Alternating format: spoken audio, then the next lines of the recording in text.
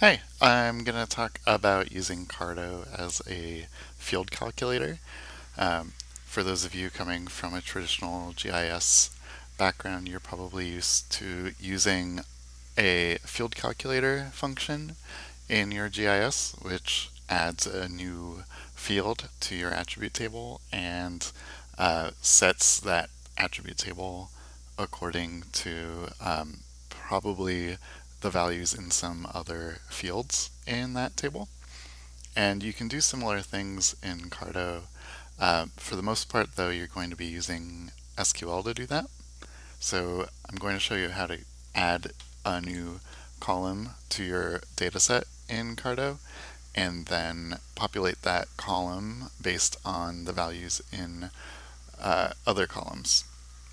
And for my test data, I'm using some New York City collision data. I can show a preview of it, although we're not really going to be doing anything with the map. This is what it looks like. It's a bunch of points. It has a lot of data on it, including the number of people injured and number of people killed, number of pedestrians injured, and so on. And one thing you might want to do with a data set like this is create a column that summarizes some of this information. If you're using some subsets of the data, or you're categorizing the data in some way that isn't natural based on the columns it has, you might want to add a new column. So for example, maybe I want to easily be able to categorize based on whether people were injured or killed or neither.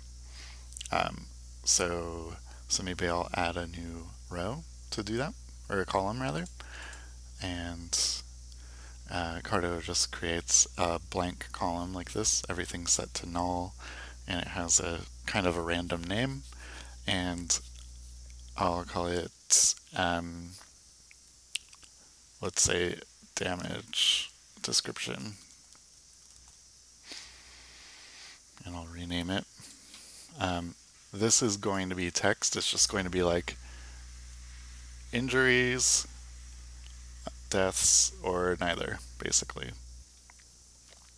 So right now I'm leaving it as a string. If you were doing something where you're adding numbers here, you might want to change this column to a number column. And that's how you would do it. Okay. So now I could, if I really wanted to, I could go through row by row and I could say, okay, this is 0 injuries, 0 people killed here, and I could come in here and say just car damage. And I could do that for every single row. Obviously, I don't want to do that if I can avoid it, for a lot of reasons. First of all, it's going to take a lot of time, but also it's going to introduce perhaps some inconsistencies if you make some typos when you're inserting this column value, and so on. So I'm going to edit and remove the value, or try to, but it's not letting me. Okay, I'm just going to ignore that. Let's refresh it and see. Maybe something was stuck. Nope. Okay. I'm just going to leave it then. So when you want to set a value on a lot of features at once, you're going to want to use SQL to do that.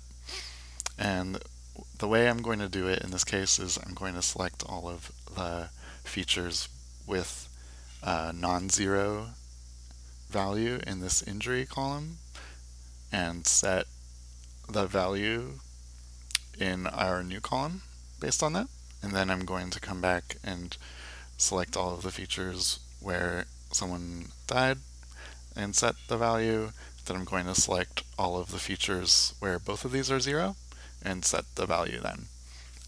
So you might want to take a second to think about how your categories actually break down if you're doing something like this. And I would always recommend testing your SQL your filtering before running this. So first things first, I'm going to say select all of the columns where number of persons injured is greater than 0. And I'm going to apply that. Just make sure that, yes, it seems to have worked because all of the values I'm seeing in this column are 1 or greater. So when you're setting the column value in damage description, I'm going to say, instead of select star from, I'm going to say update. I want to update, and then the name of your data set. So I usually just leave it there from the select. I say set the name of your column, mine is damage description, equal to whatever value you want. This could be, I'm just going to say people were injured. Okay. So the where, I'm not going to touch. The where is what we just tested on the select, and it worked great. So all I'm doing is saying update, dataset name, set the name of my new column to the value that I want it to be. And I'm going to hit apply. And then I'm going to look over here at my damage description and see, yes, people were injured. And I'm going to double check that feature does have 1 person injured. I'm going to do the same thing for this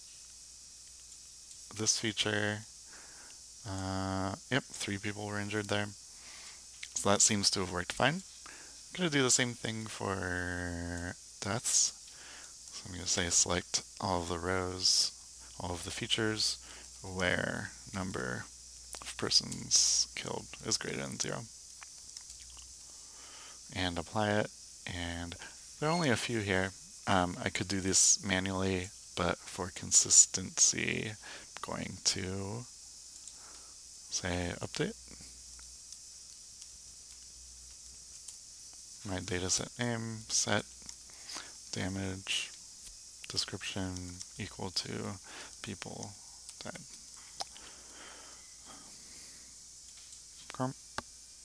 People were injured, And then finally, I'm going to, for all of the other cases, I'm going to set the value to just car damage. So, update, set damage description equal to just car damage, where, and I want to only do it where these columns are both 0. Okay, so number of persons injured is 0, and the number of persons killed is equal to 0. Okay, so this should catch everything else. And I'll hit apply and look at the damage description. I see a lot of just car damage. Some people were injured. And maybe just to be completely sure, I'll create a map out of this and go into my layer and style based on that new column that I created.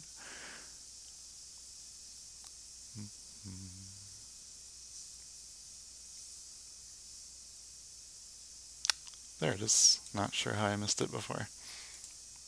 So you should see, it's hard to tell right now, but let's add a legend. Maybe let's make the style clash a little more so we can see the difference between them. Alright, so you can see that there's a spread of just car damage, people were injured, people died, and I don't see any others. That's one thing I would definitely want to be checking. If I thought I had caught all of the categories that I wanted to do, but there were still some points left, then I might want to check on that. But it looks like this was successful. So I'm going to go back to my data set. And maybe I just want to hit back until I get there.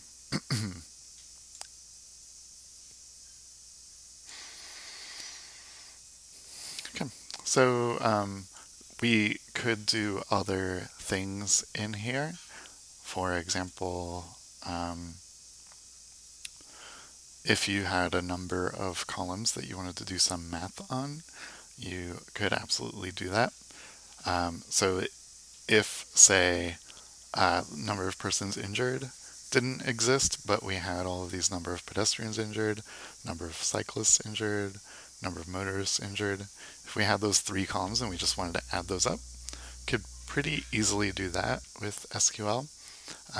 That's a pretty typical field calculator operation. So I'm going to do that. Shouldn't take too long. Add a new column.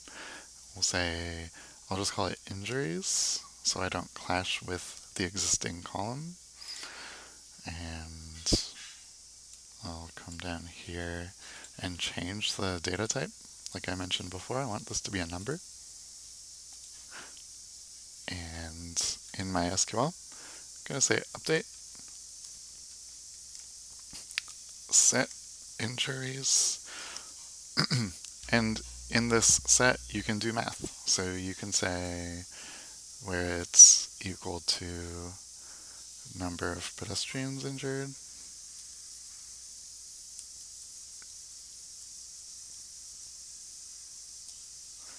plus number of cyclists injured plus number of motorists injured.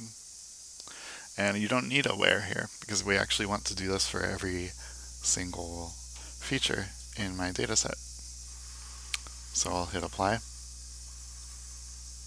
and I'll look over at injuries. You'll see 1, 3. This 3 feels familiar. So I'll scroll over and look at number of persons injured. That matches. If I wanted to be completely on the safe side, I could say where, maybe select all of the features where they don't agree. Number of persons injured is not equal to injuries. Just see if my math was wrong. And it looks like no features. So it looks like I did my math correctly. Okay, so that is a quick introduction to how you might use Carto and SQL to replicate what you might do with a field calculator in a GIS. Hope that helps.